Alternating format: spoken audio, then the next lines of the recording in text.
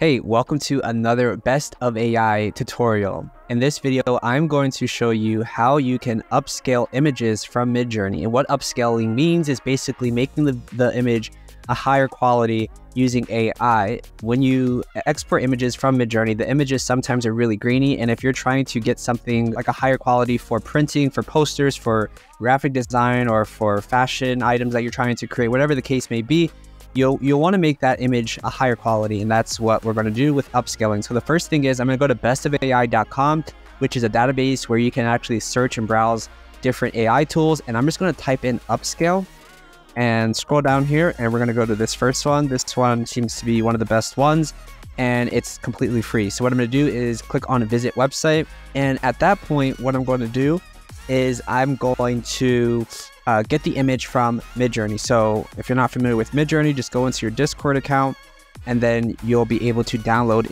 any of the images that you have created. So I'm just going to find one that I think needs to be upscaled. This one, for example, needs to be. So what I'm going to do is just click on it, click on open in browser. And once that is opened up, you can see here that this is a bit grainy, right? So I'm going to click on save image as. And now that I have this image downloaded, what I'm going to do is just exit out of here, go back to Upscale Media and click on upload image. And then from here, I'm just going to select that image that we just downloaded, and that's going to process, and it's going to give us a upscaled version of that image that we just uploaded. Okay, sweet. So if we go to the original, this is the original image. And if we go to upscaled, you'll see here that we have a normal upscaling and then we have AI upscaling. To be honest, I'm not too sure what the difference is between just original or normal upscaling versus AI upscaling. I always do the AI upscaling. It just looks a bit better in my opinion, just a bit more crisp.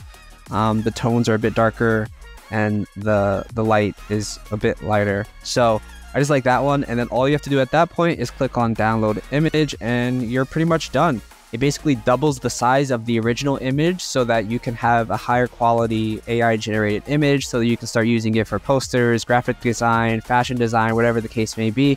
You can start using that today. So that's it. Very short video, but it's really informative. It's a helpful video. I know I was struggling. How do I make my MidJourney images of higher quality? And this is how you do it. So that's it for this video. But if you want to make sure you stay up to date on other tutorials, make sure you subscribe and hit that alert bell so you know when we launch a new video. Also, make sure you go to bestofai.com to browse over 7,000 AI tools that can help you in your business workflows or personal life, just like we did here in this video. But that's it for today, and I'll see you in the next one. Bye-bye.